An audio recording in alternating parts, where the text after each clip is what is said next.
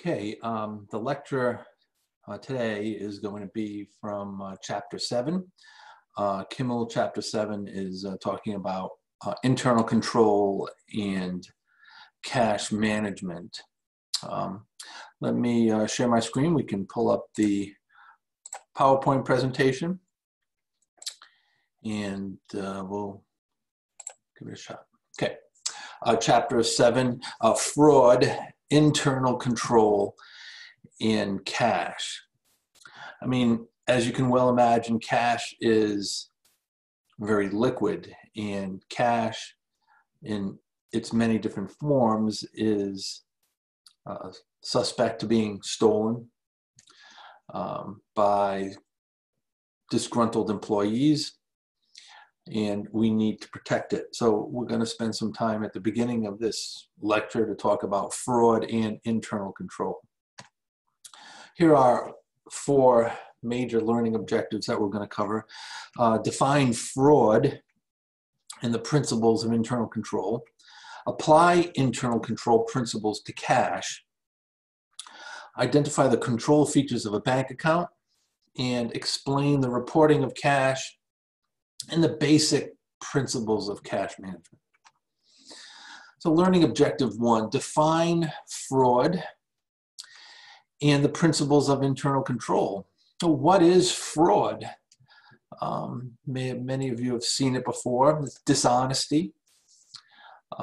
Dishonesty, unfortunately, is rampant in our society, whether it's cheating on an exam or stealing money from a business.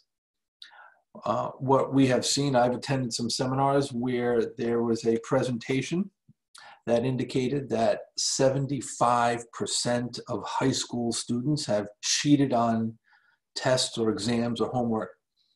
And unfortunately, that's a trend that continues through college, mostly because they've never been caught and the students feel as if they can get away with it. So what happens is they start cheating. Let's call it academic dishonesty, academic larceny. In high school, they don't get caught. They continue cheating. They go to college. They cheat some more. Again, academic larceny, violations of academic integrity. And they may or may not get caught. This past semester, I caught 7 students cheating on my final exam. And as many of you know, those violations are required to be reported to the Dean of Students. And in addition, I have policies. My policy used to be, and is currently right now, you get a 0 on the test that you have been caught or have been suspected of cheating on. That policy, beginning in the fall of 2020, is going to change. That policy is if I catch you or suspect you of cheating, violating the college's policy on academic integrity, those students will receive an F for the semester. The point is that once individuals begin with academic dishonesty, it continues on through college and may continue to graduate school. But the impact really comes in the business world, because people who have committed academic larceny go to work for companies and they're going to continue.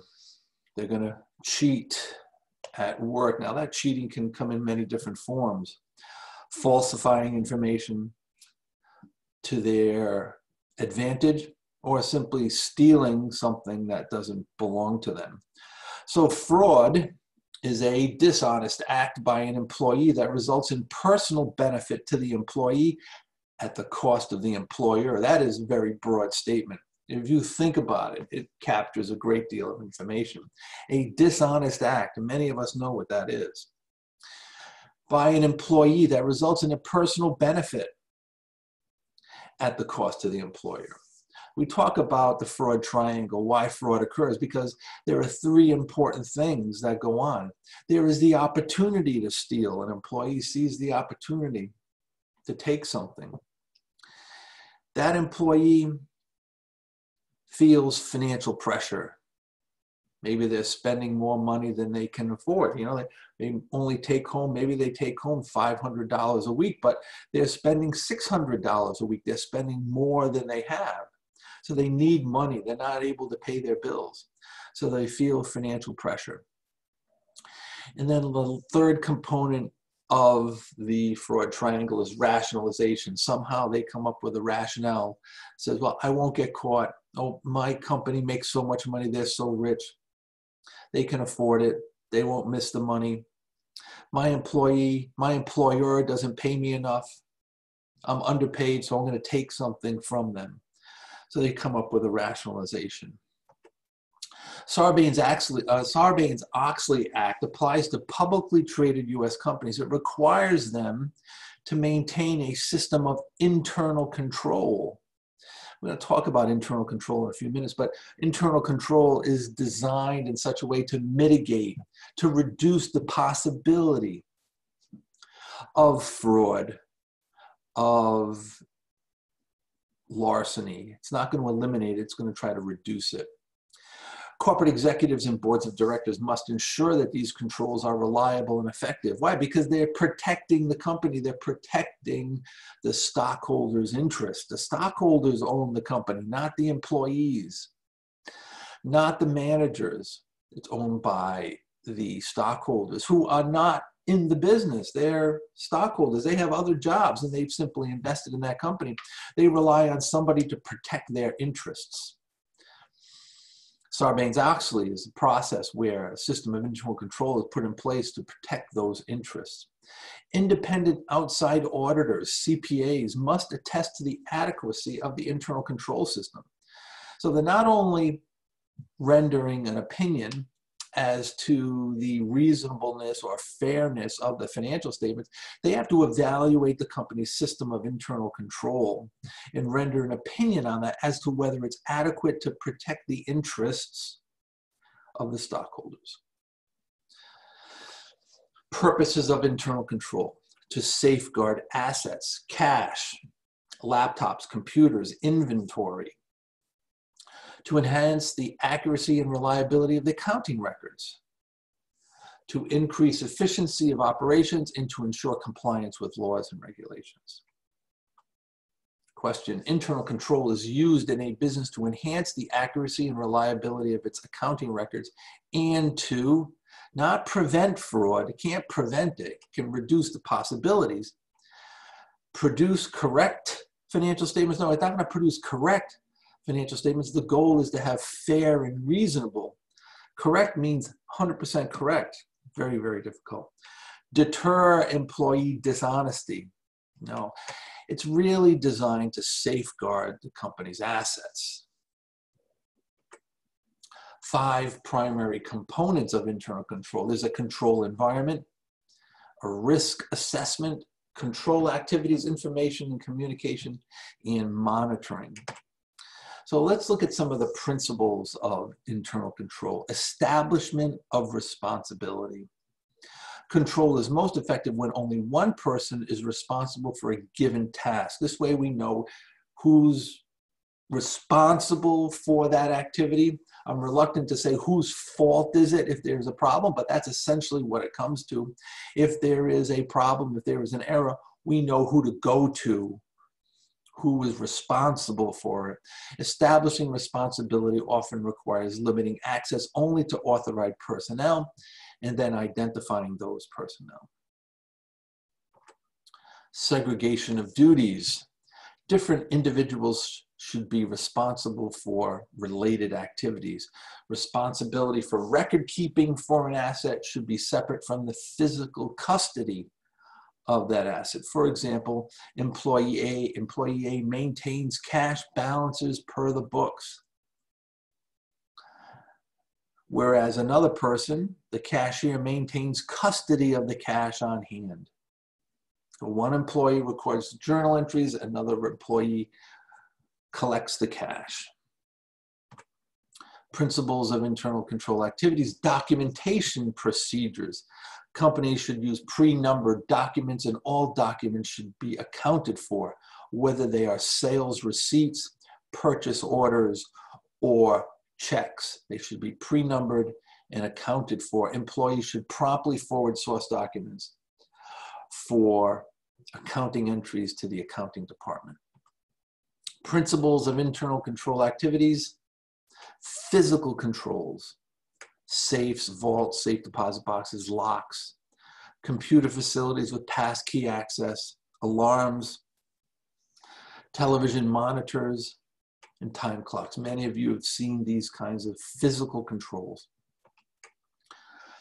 Principle: independent internal verifications, records periodically verified by an employee who is independent. So transactions should be able to be verified. Discrepancies, differences between what should have happened and what actually happened must be reported to management. So we have an example here again where we have employee A who is responsible for maintaining the books for cash, another employee who's responsible for handling the cash, and then we have another person who independently monitors it and can verify what happened. In essence, that the cash that was collected was actually recorded. So if they collected $1,000 in cash on Monday, that $1,000 should be recorded in the accounting records, should be verified by an independent person. Human resource controls, bond employees who handle cash. What's a bond? They get insurance. They pay an insurance policy for an employee who handles cash in the event something happens. And rotate employees' duties and require vacations. So one employee doesn't do that same task all the time. Conduct background checks. If somebody is handling cash, responsible for significant assets, you at least want to make sure that that employee doesn't have a record of larceny. Review question: the principles of internal control do not include.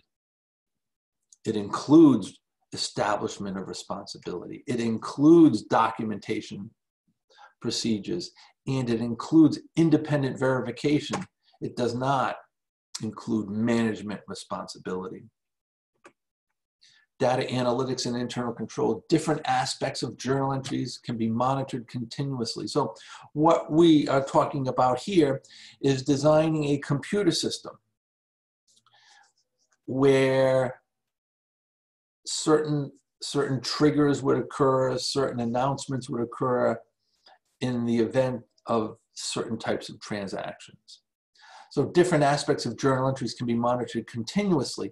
Large dollar amounts in risky areas can be flagged and investigated quickly. Recipients of cash can easily screened to ensure that payments only go to authorized individuals and vendors. Sophisticated models can be used to continually estimate critical measures. There are some limitations on internal control, mostly the cost-benefit relationship. We don't want the cost to be so high that it exceeds any benefits that we have.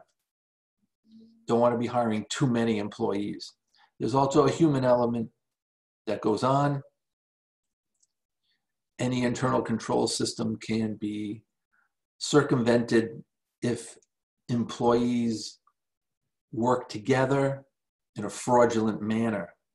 Even though you might have a segregation of duties, a couple of employees may decide to work together to steal money from the company, and you can't always control that. Size of the businesses. It's very difficult for a small business to have a segregation of duties. They can only afford to have so many employees.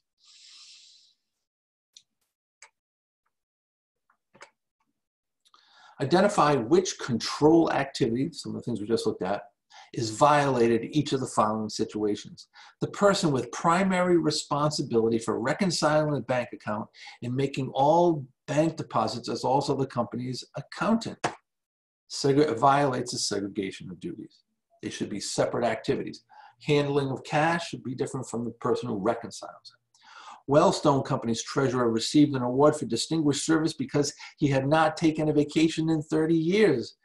Need to have a vacation. That's a human resource control. In order to save money on order slips and to reduce time spent keeping track of order slips, a local bar restaurant does not buy pre-numbered ordering slips. It's a documentation procedure. We need to be able to account for all the documents. If they are pre-numbered, we can account for all of them.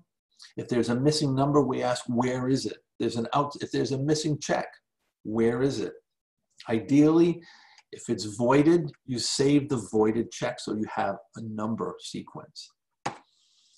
Applying internal controls to cash. Again, cash is the most liquid item, the item that is most easily stolen. Cash receipt controls, establishment of responsibility. Only designated personnel are authorized to handle cash, the physical control from cash. And then there's a documentation procedure. Use remittance advice, mail receipts, cash register tapes, or computer records and deposit slips. So one person handles the cash. Another person records the transaction, segregation of duties. Over-the-counter receipts. You've seen the situation. You go to the store, you pay cash for something. Segregation of record keeping from physical control is an important internal control. So you can see here we have an example. The clerk receives the cash. She sends cash and count to the cashier. The cashier counts the cash and prepares a deposit slip, delivers the cash and the deposit slip to the bank. And the accounting department records the cash transaction.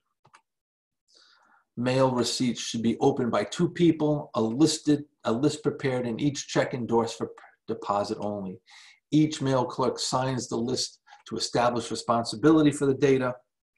Original copy of the list along with the checks is sent to the cashier's department. Copy of the list is sent to the accounting department for the record keeping. Notice that last item. Copy of the list to the accounting department. The accounting department does not get the cash.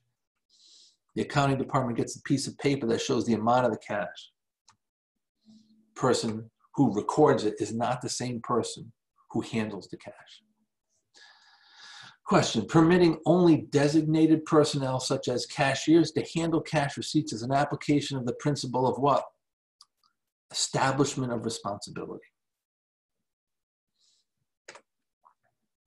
Generally, internal control over cash disbursements is more effective when companies pay by check or electronic funds rather than cash. We have a voucher system, and we're going to talk briefly about petty cash fund. Cash disbursement controls, establishment of responsibility. Only designated personnel are authorized to sign checks. Segregation of duties. Different individuals approve and make payments. Check signers do not record disbursements. Documentation. Use pre-numbered checks and account for them in sequence. Each check must have an approved invoice. Require employees to use corporate credit cards for reimbursable expenses. Stamp invoices paid. So there's controls. The person writing the checks does not record the checks. Another question. The use of pre-numbered checks in dispersing cash is an application of the principle of documentation procedures. The voucher system, a network of approvals by authorized individuals acting independently to ensure all disbursements by check are proper. A voucher is an authorization form prepared for each expenditure in a voucher system. The person who writes the checks doesn't approve the expenditure. Cortez is concerned about the control over cash receipts in his fast food restaurants, Big Cheese. The restaurant has 2 cash registers. At no time do more than 2 employees take customer orders and enter sales. Work shifts for employees range from 4 to 8 hours. Cortez asks your help in installing a good system of internal control over cash receipts. Here's our solution. A separate cash register drawer should be assigned to each employee at the start of each shift with register totals, right? Establish responsibility. Each employee should have access to only the assigned register to enter all sales. Again, establish responsibility. Each customer should be given a receipt, documentation. At the end of the shift, the employee should do a cash count. A separate employee should compare cash count with the register tape to be sure they agree. Okay, verification.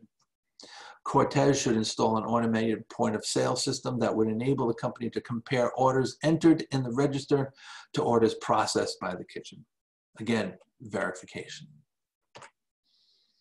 Let's identify the control features of a bank account.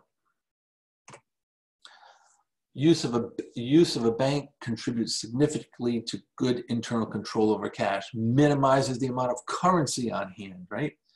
Don't want to have a big bag of cash that you receive cash in and pay bills out. No, the bank account itself provides good internal control. Creates a double record of bank transactions. Bank records. Bank records create an independent record of which to agree the company's books with the bank record. So there's going to be a comparison between what is recorded in the company's accounting system and recorded in the bank. We're going to see this when we look at the bank reconciliation. Essentially, the bank statement is a copy of the bank's records sent to the customer or made available online for review. Electronic funds transfer. Disbursement systems that use wire, telephone, or computers to transfer cash from one location to another. Use is quite common, normally result in better internal control since no cash or checks are handled by company employees. This is what a bank statement looks like. And we're going to work with this a little bit. Each month, the company receives from the bank a bank statement showing its bank transactions. So you can see here a bank statement. The name of the bank is National Bank and Trust. The company name is Lard Company. This is for the month ended April 30th, 2022. And what you look at here is you can see all the checks that were processed, that cleared through the bank. You can see all the deposits that the company made that were recorded in the bank, and they have a running balance. Bank statements show the following: checks paid and other debits that reduce the balance, debit card transactions, electronic funds transfer shows deposits, direct deposits, automated teller machine, and electronic funds transfer. So there's a bunch of transactions here. Bank statements also show some debit memorandum. So debits in the bank statement are reductions of the balance, credits are increases. So some of the debits that go through the bank account are bank service charges, NSF checks, insufficient funds, credit memorandum, which we collection of notes receivable or interest earned. Another question: the control features of a bank account do not include, let's look at B, minimizing the amount of cash that must be kept on hand. That's true. Providing a double record of all bank transactions, that's also true. Safeguarding cash by using the bank as a depository, that's also true. But let's look at A. Having bank auditors verify the correctness of the bank balance per books. Per books? No, the bank auditors have nothing to do with the per books balance. So the answer is A. Reconciling the bank account. We're going to spend some time on this. Reconcile the balance per books, the accounting system, the balance in the cash T account, right? And the bank and the balance per the bank, which comes from the bank statement. We're going to reconcile that to a correct or true balance. There's going to be some reconciling items. Due to time lags, deposits in transit. A deposit in transit is where the deposit is recorded on the books of a company, but it didn't make it to the bank in time, so it's not on the bank statement, a deposit in transit. Outstanding checks. Checks that are written by the company, mailed to the vendor, but haven't been presented at the bank yet, so those are outstanding. There might be some bank memorandum, bank service charges that are recorded by the bank, but not recorded in the general ledger system yet. There might be some errors in the accounting records. Here's our reconciliation procedures. We're going to have two columns here, essentially. We're going to start on the left-hand side with the balance per the bank.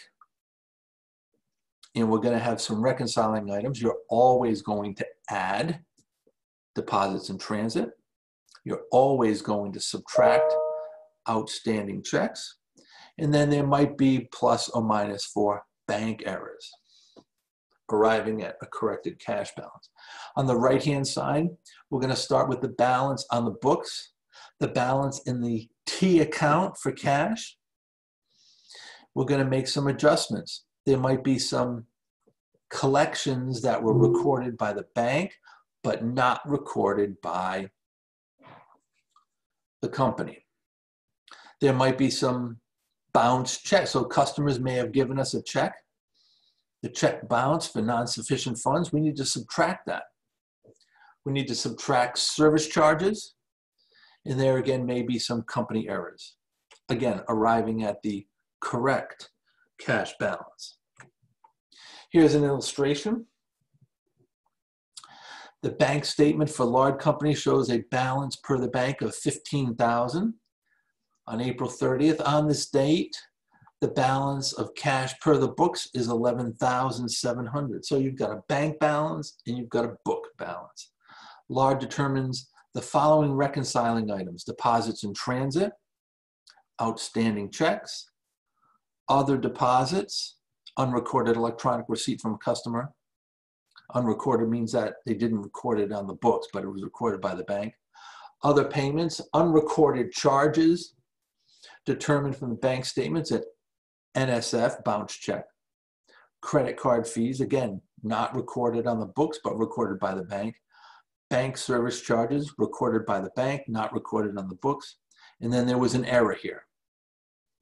Check number 443 was correctly written by Lard for 12/26 and was correctly paid by the bank on April 12th, 12/26. However, it was recorded as 12/62 on the Lard's books. So they took too much out, we got to put it back. Here's my reconciliation. So the very top, we're starting with cash balance per the bank statement. That's from the bank. We're going to always add deposits in transit. And we're going to subtract those checks that were written by the company, but which have not cleared the bank yet. And there are 3 of them. We have an adjusted balance in cash of $12,204. The next part, we're going to start with the balance in the company's account, the T account for cash, $11,709. We're going to add the $1,035 because that was collected by the bank, but not recorded on the books. There was an error in check number 443. We got to add $36 back because they took out too much cash. There was an NSF check. We recorded the receipt of $425 in our books, but it bounced. We have to subtract it from cash. Credit card fees and bank service charges also were taken out. So here's the key. Journal entries are required for everything on the lower half of this. So all of the items that are listed on the book side of the reconciliation require you to prepare journal entries to adjust the balance in the cash account on the books. Let's take a look. Entries resulting from the bank reconciliation. Collection of the electronic funds transfer for a payment of a bank of account by a customer. Increase cash, decrease accounts receivable. Let's go back and look at the reconciliation. See, it says add electronic funds transfer. They collected funds. The bank collected funds that the company was not aware of. So we need to record that. Increase cash, decrease the accounts receivable. There was an error. The cash disbursements journal shows that check number 443 was a payment on account to Andrea Company supplier. The correcting entry is as follows.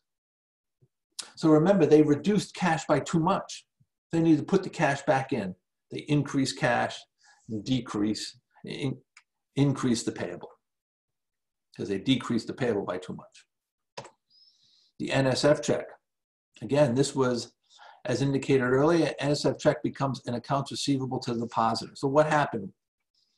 One of Lard's customers gave them a check for $425.60. Lard recorded the cash, debit cash, credit accounts receivable when they received it. But the check bounced. So we have to reduce cash and increase the accounts receivable again. They still owe us the money. So you increase the receivable, you decrease cash. Bank charges. Again, these are charges that showed up on the bank statement that have not yet been recorded on the books of the company. We debit the expense for the bank charges, increase the expense, reduce cash. So this is what my T account looks like. Again, remember, the journal entries come from the book side of the reconciliation only. Beginning balance in cash on April 30th was $11,709. There are the journal entries that you just made. The balance, the correct balance in cash is $12,204.85. Let's go back to the reconciliation and take a look at that. $12,204.85.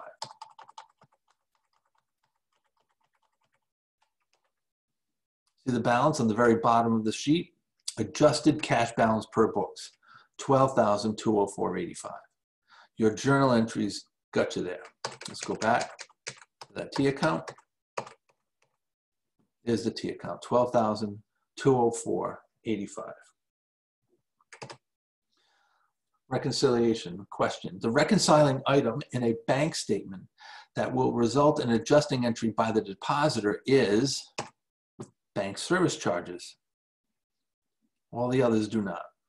They're on the bank side of the reconciliation only. Only on the book side of the reconciliation are you making journal entries. Sally Kist, owner of Linen Kist Fabrics, asks you to explain how she should treat the following reconciling items when reconciling the company's bank account. 1, a debit memorandum. 2, a credit memorandum. 3, an outstanding check for a deposit in transit. NSF check. Deduct from the balance per books. Electronic transfer. Add to balance per books. 3, outstanding checks. Deduct from the balance per bank. Deposit in transit, add to the balance per bank. Explain the reporting of cash and the basic principles of cash management. Cash on the balance sheet consists of coins, currency, checks, money orders, and money on hand or deposit in the bank. The balance sheet reports amount of cash available at a given point in time, listed first in the current assets section. Why? Because the assets in the balance sheet are listed in the order of liquidity. Cash is the most liquid. Statement of cash flows, which we're not going to cover in this semester, shows sources and uses of cash during the period. What are cash equivalents? It's not cash, but it's a cash equivalent. Short-term, highly liquid investments that are both readily convertible to known amounts of cash and so near their maturity that their market value is relatively insensitive to changes in interest rates. Cash equivalents, cash that is not available for general use, but it's equivalent to cash. You'll see more of that when you get to the statement of cash flows. Reporting cash on the balance sheet. Cash and cash equivalents, short-term investments, restricted cash. Again, in the order of liquidity. Question, which of the following statements correctly describes the reporting of cash? Cash cannot be combined with cash equivalents. False. Restricted cash funds may be combined with cash. Yes. Cash is listed first in the current asset section. Yes. Restricted cash funds cannot be reported as a current asset. Which of the following is correct? Cash is listed. Cash is listed first. It's always first. Indicate whether each of the following statements is true or false. Cash and cash equivalents are comprised of coins, currency, money orders, and NSF checks. False. It does not include NSF checks. Restricted cash is classified as either a current asset or a non-current asset, depending on the circumstances. True. A company may have a negative balance in its bank account. In this case, it should offset this negative balance against cash and cash equivalents on the balance sheet. False. If it has a negative balance, this be an accounts payable. Because cash and cash equivalents often include short-term investments, accounts receivable should be reported as the first item of the balance sheet. False. Cash and cash equivalents is always the first one. So we've seen this cycle before, the operating cycle of a merchandising company. They have cash, they buy inventory with it, they sell that inventory becomes a receivable, they receive the cash, and they start all over again. Cash management. The idea of a cash management system is to increase the speed of receivable collection, keep inventory low, again, to preserve cash, monitor the payment of liabilities, again, to maximize the amount of cash being held, plan the timing of major expenditures, and invest idle cash. Again, the goal is to preserve as much cash as possible. Cash budgeting, and again, you'll see cash budgeting if you go on to Accounting 204 or the MBA program, where you take a course similar to managerial accounting. Cash budgeting shows anticipated cash flows, usually over a 1 or 2 year period. Cash receipts, cash disbursements, and financing activities. This enables a company to plan ahead to cover possible shortages. So again, planning ahead, looking forward, projecting to see if they have enough cash when they need it. So here's a basic budget where Hayes Company has a cash budget. And again, they're trying to determine if they have enough cash when they need it. The basic structure, you have a beginning cash balance. You're going to add cash collections, subtract cash disbursements, determine if you have an excess or a deficient cash balance, and borrow money if you need it. Here's an example. Marsh & Company management wants to maintain a minimum monthly cash balance of $15,000. They never want to go below that. Excuse me. Excuse me. At the beginning of March, the cash balance is $16,500. Expected receipts, $210. Disbursements, $220. How much cash, if any, must Marsh & borrow to maintain the desired minimum balance? So this is a great little worksheet here because it gives you the basic structure for a cash budget. Beginning cash balance, $16,500. Their estimated collections, they're going to add that of $210. Cash available, $226,500.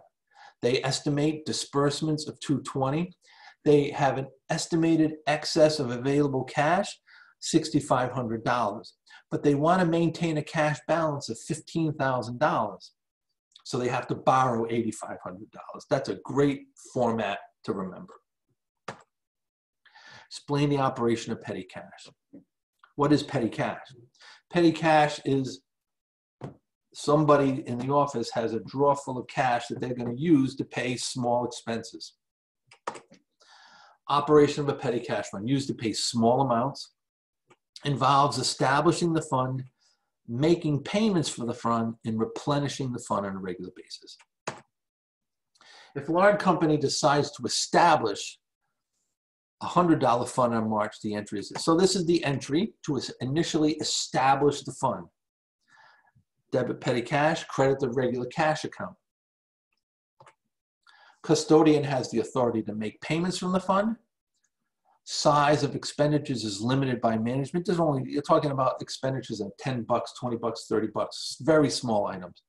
Use of the fund is limited to certain types of transactions. Payments are documented on a pre-numbered receipt.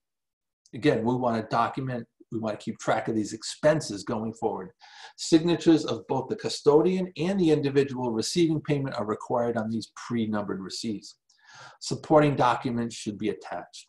You're working late in the office. You want to order a pizza.